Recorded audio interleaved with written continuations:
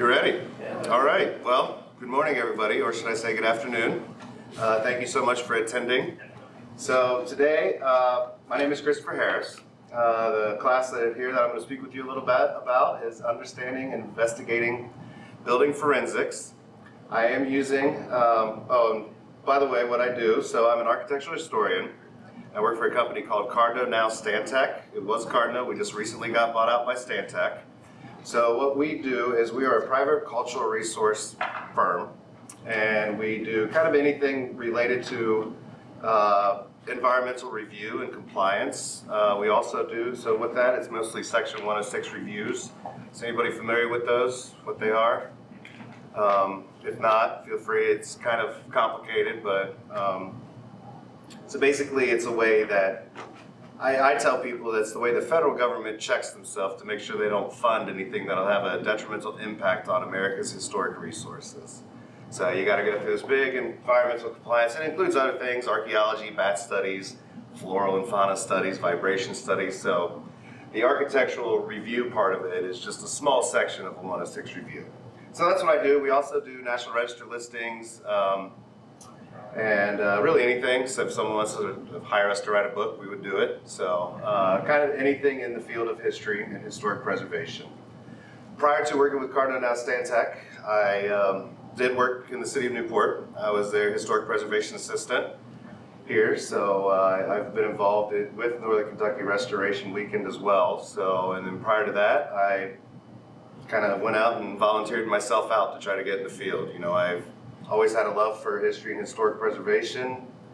When I got out of my undergrad, way back in the day, of course I couldn't get a job, so I started in the service industry and bartended. I still bartend to this day. It's always nice to have extra cash. So then I eventually decided to go back to school, went to NKU, got my master's in public history, but I worked at more for historic preservation.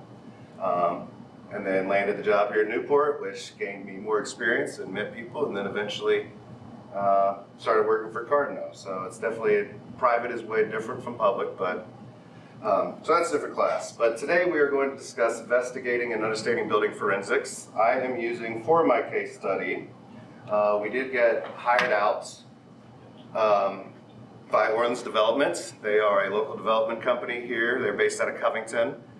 So what they do is they purchase usually larger scale buildings. They get them listed on the National Register.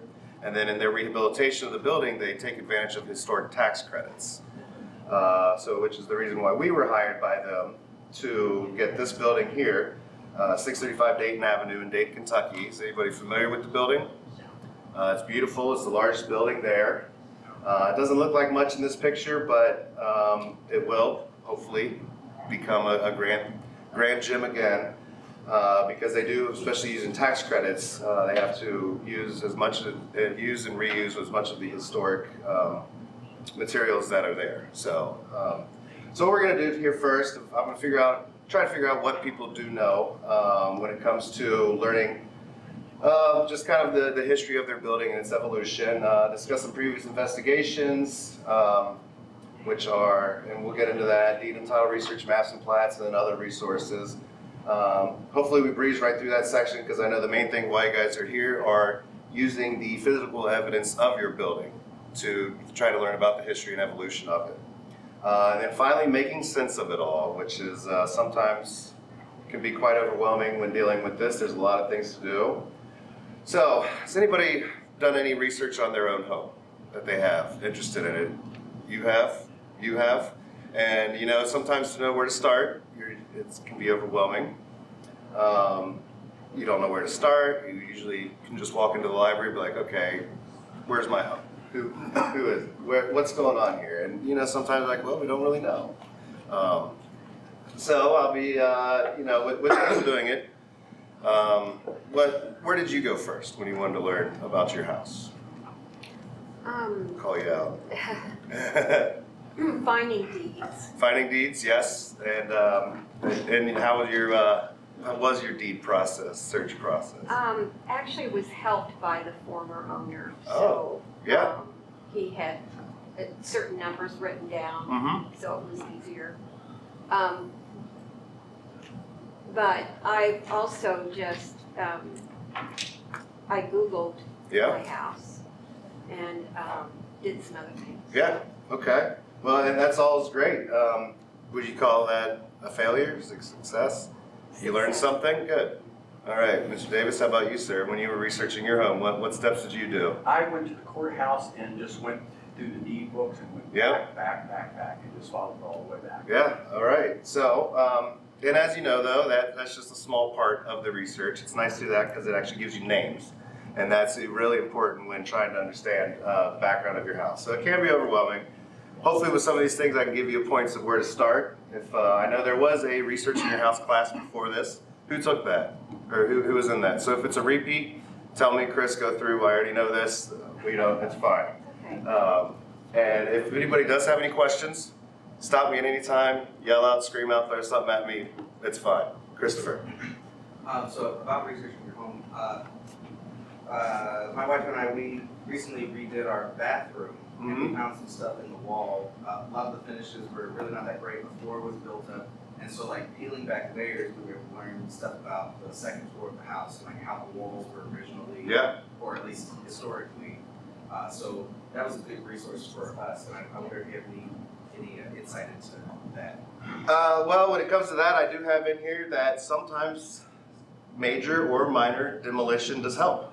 If you're planning on redoing a room anyways, tear out all the walls, get down to the original studs. A lot of times within that, you can find your original floor openings, or window openings, door openings if they're there. Sometimes you see little shadows on the floor, like, oh, they moved this wall out 5 feet. You know, bathrooms are a lot larger than they used to be, and sometimes these historic homes did not even have bathrooms in them. So, or kitchens, you know, they a lot of times will just make do with what they got. Same with closets. A lot of times these rooms, these houses, they originally did not have closets. So if you go into your closet, you can tell, like, oh, this is strange. Why is this here? And you can sometimes peel back the layers of the closet and figure things out. So that's kind of my advice is, you know, if you're going to remodel, definitely demolition is great. I'm not saying go and rip it out all your walls in your brand new house that you've just redone, because it'll cost more. But so when it first comes to learning about the history of your home, I always first start out previous investigations. You think, what has other people done? Let's make it easy on yourself here. What is someone's already done the work potentially? Let's look into it. So we have the National Registry of Historic Places, previous surveys, local landmark designations, and then historic plaque programs, which a lot of cities have those here. So someone, chances are, might have already done the research. So first off, everyone familiar with the National Register of Historic Places? Yes, okay, so we don't have to go into this a whole lot. Tons of listings, and it's basically a list of building, structures, sites, objects, landscapes within the United States that are worthy of preservation. Doesn't do anything as a homeowner to make you do or not do with your property. All it really does is allow you to apply for federal and state historic tax credits, which is a great benefit of being listed on the National Register. Then of course there is, if we can get this, historic property surveys, maybe. There we go. So these are what you use when you go out in the field, especially in my field of 106. We go out there, we survey property, and we use this survey to assess a building's historic integrity. Both of these properties here, we did with our work recommend them eligible for listing on the National Register. And they don't look like much, but when you get up close to them, they are beautiful buildings. But with that, you assess the, oh, I see I got an extra space there. The 7 aspects of historic historic integrity is, and the more of these they check off the list, the more likely this property is eligible to be listed on the National Register. So these are hanging out. You can get them at the State Historic Preservation Office. A lot of times the city has them. So what they do is someone's done the research, they have it photographed, they have the years built, additions, things like that. So a lot of the evolution of the house has been there. So, and then also, let's see, here's the deed research, if we can get to this here. So if anyone hasn't done it, it can be a little overwhelming for deed research. My advice to people is, you go to the PVA, print off the most current information or deeds you have on your house. You get this nice little number up here that tells you what book it's in, what page number it is in that book. And from there, you just work your way backwards, because each deed will have a corresponding number for the previous book. And eventually you just go until you can't find it anymore. So with our, and then also there, you know, with the deeds, it has property owners, usually transfer sale of properties, discusses property lines, has a coordinating plat to go with it, and sometimes if you see a property being sold for $1 or $2, that means they've usually passed it along to one of their kids. If you see all of a sudden this property has jumped up in significant value, they've either built something on the property or they've added an addition to it. So a lot of times they can tell this stuff here. For that Dayton project, of course, we did find, it's hard to see, this is the original deed to it. It's like book 4 there. Of course, it was built after, especially Campbell County gets a little tricky because I believe, when did Campbell County start? 1840, I think, somewhere around there. Anything prior to a certain date, they're actually, the deeds are in Alexandria, Kentucky, because Newport was not the county seat, or Campbell County. I guess actually no, it's Kenton County, I apologize. Kenton County was formed out of Campbell County. So if you get past a certain date, they're no longer in Kenton County. They're in Campbell County at the Alexandria Courthouse because that's where the original deeds were for, I believe it's 1840 prior to that. So with us in the city setting here, we don't really have to deal with that far, but if you have a historic farmstead or something like that, sometimes you do. Yes? How is this when you're on the internet? You don't actually go there. Here I've noticed you actually have to go there. There is a website, it's called deeds.com. They want you to pay for it, sometimes they're free. It just depends where you're looking. Warren County has all their deeds digitized, which is absolute blessing. Here, they are not. They do have some of them digitized, but it only goes back, I think, to maybe the 80s, 1980s. So, but that's just when they've started. I don't know if they'll ever digitize them. It's quite a task. But it's kind of, and especially in my line of work, you know, I was just down in Loudoun County, Tennessee. I would love to do a deed research on the property right now, but I am not going to get paid to drive down there to do this research. So I'm hoping I'm going to call them and let them know what I'm doing, and maybe they will do it for me. They kind of frown upon that, though. They're like, we're not here to do your research. If you want to come in, you're more than welcome to. But we're not looking it up for you. So I usually will tell them the circumstances. Sometimes they'll do it, sometimes they don't. It never hurts to ask. But yes, especially here, you got to go. And sometimes that's the fun of it, especially when you get to these old books. I mean, they're like this big, and you flip the pages over, and you see the original handwriting of the recorder and all that. And they're very interesting to look through. They can be overwhelming, especially that's why it's very important to have your very first one. Write everything down. You can sometimes make up a little paper that shows, you put the deed number, some names, who bought it, how much, and then just go down your list. They do frown upon photographing. They want you to pay for copies, but sometimes I just take my camera and make sure no one's looking and take a quick snip of it. I use the PDF converter on my phone. A lot of times they want you to pay for it because it's when there's legal battles, property line disputes, lawyers are involved, clients always paying something to a lawyer. That's where they front the cost to it. But now if you're someone wanting to research your home, just do it quickly. I'm not saying that you should or should not do it, but it's easy enough. So just do it. They mostly all have cameras, but you know what? I have been told not to take pictures anymore. I'm like, okay, thank you, sorry. And I've been told, you know what, just take a snapshot of it real quick. So it just depends on who's working. So that's your deed research. They do also have plat maps there, usually with the PVA. And then you can find the original plat for it for the Dayton Street project, or the Dayton or 6th Street Avenue. We found Burton Hazen's subdivision of Brooklyn. It was platted when Brooklyn and Jamestown is what became Dayton. They merged together, become Dayton, I believe, in 1862, 1868. I can't remember the exact date, but so that's your deeds. That's always very important to do because what that does, that gives you names. You can actually search from those names who lived there, what businesses were there. So it's very important, especially as a researcher, to get names. And then, of course, there's maps and plats as well. These are very important because they help you date your building, and especially with these right here, the Sanborn maps are very important because they actually show your floor plan and your original floor out there. But you look at the topographic maps, there's little dots on here. You're like, okay, there's a dot here where my building is, so it must have been from this date. Of course, this one I think is from 1940. Of course, there's historic atlases that do the same thing. Campbell County's got a great one.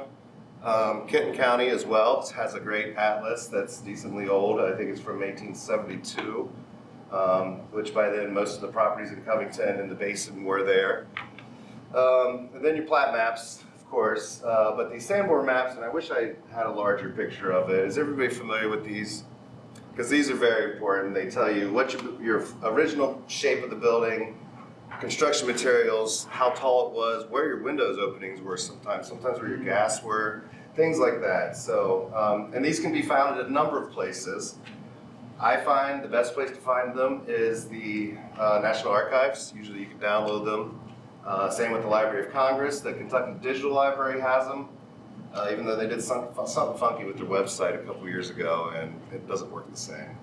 But for this area, I found the best place is the Cincinnati Public Library. They have a local history digital library, and you can actually download all PDFs of all Covington and Newport and even Cincinnati of their Sanborn maps. They have most of the years.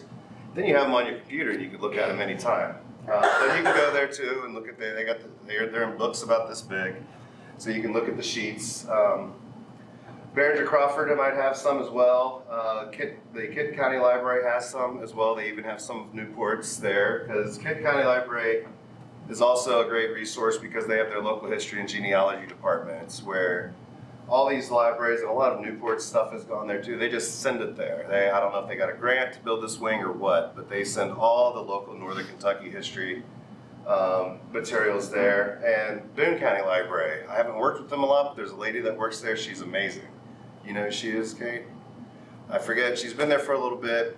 I don't use her a whole lot, but with people I talk with, they're like, oh, that's what she does. She loves research and keeps track of it. So, let's see if I can pick this up. I guess not. Oh, there you go. So yeah, that's some maps and plats. And all these are just preliminary research for learning about your home. Because when you go in and want to know more of the history about it, these are always great starting points. Of course, there's other resources, the Williams directories. These are great because they're the phone books of the time.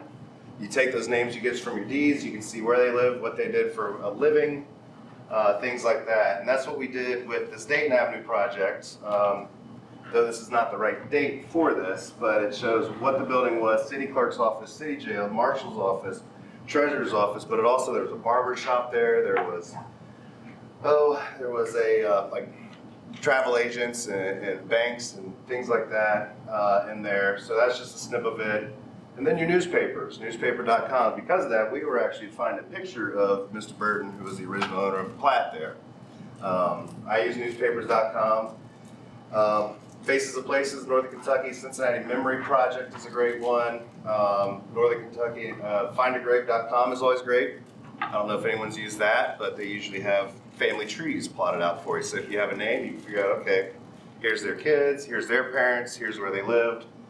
And then from there, you of course then take these names again and go look at ancestry.com, look it up there as well. So of course this is all very what I do before, all preliminary, before learning about the building. Is there any questions on this part? I think this was the last one for these. Let's see. No, this is more about local places to look. A lot of times you can find everything in one place: public libraries, universities, historic societies, National Park Service, National Archives, Library of Congress, PVA, State Historic Preservation Offices. And the one I use a lot is just straight Google. Punch in what you're looking for. You never know what'll show up. If you're writing something that you need to cite sources, try to find that original source. It's not really that good just to cite a random website on Google, but it usually